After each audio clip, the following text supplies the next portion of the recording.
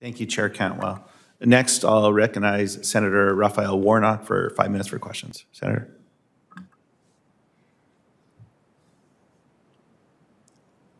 Thank you very much. As I talk to Georgians, especially from those in communities of color, they are excited to get a vaccine, especially after they've seen that their friends and neighbors are safe after receiving the vaccine, and they're saying that they want these shots in their arms. The problem I hear over and over again is not a vaccine hesitancy, but a vaccine access.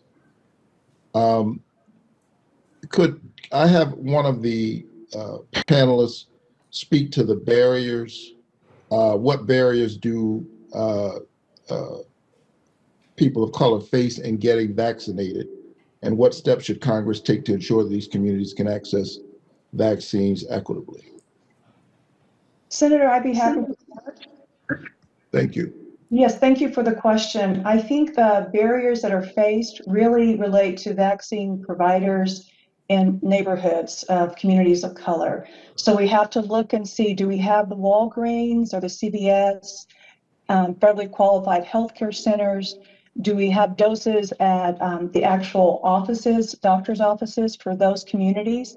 So it's really a matter of making sure geographically that as a state gets doses of vaccine, that they distribute those doses and they reach areas of communities of color.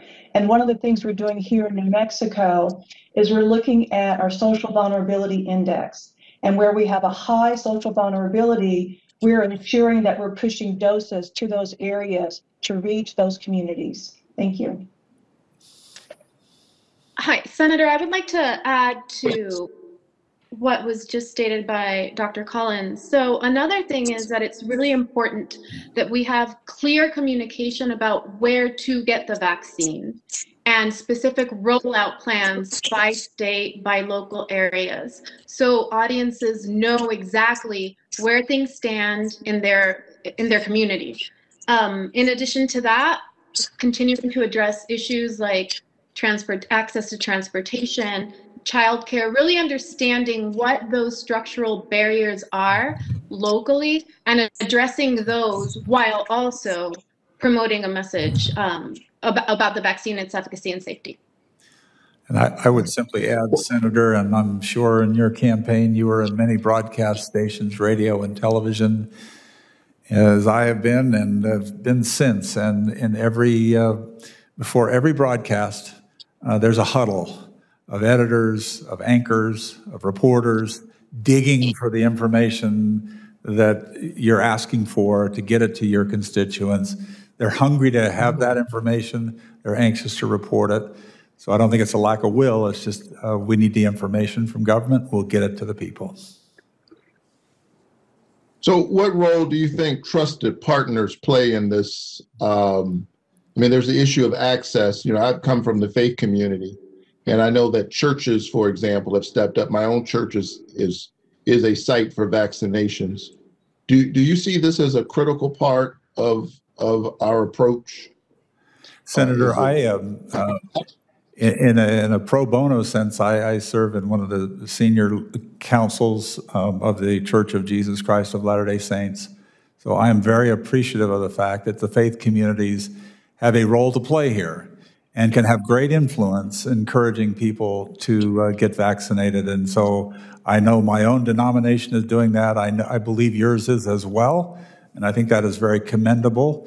And ministers can help swat away these falsehoods that may be circulating on the internet, because they are also very trusted public figures among our constituents.